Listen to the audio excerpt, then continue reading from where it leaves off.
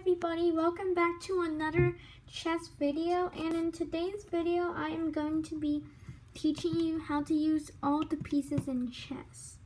So let me erase out this first.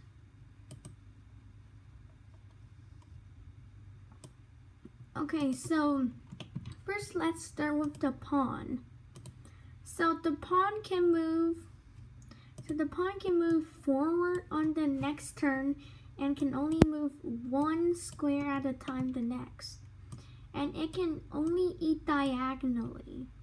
And when it comes to the end of the board, it can either turn into a queen, rook, bishop, or knight. Okay, now for the knight.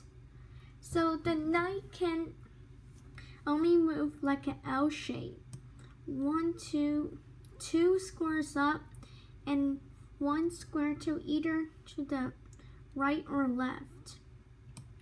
The knight can also jump over pieces, like for example, there's a bunch of pawns surrounding this knight.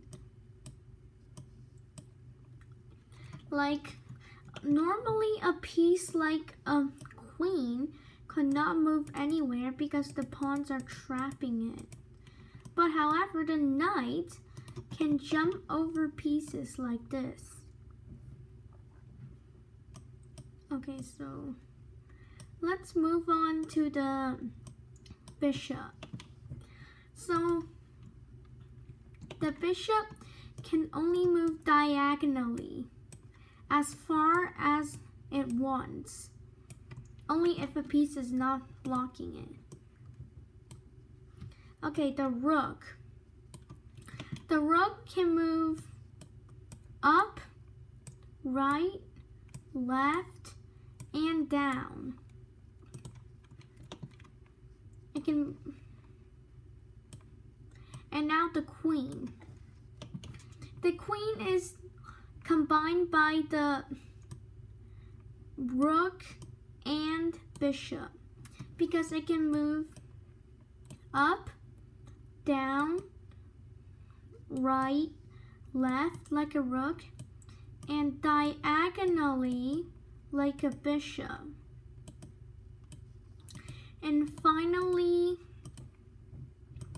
the king. The king is the most important piece in chess because if you lose the king, you lose the game.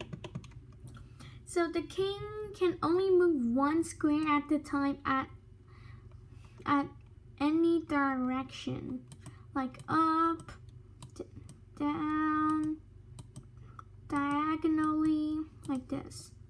So that's it for the video. Don't forget to subscribe. Bye.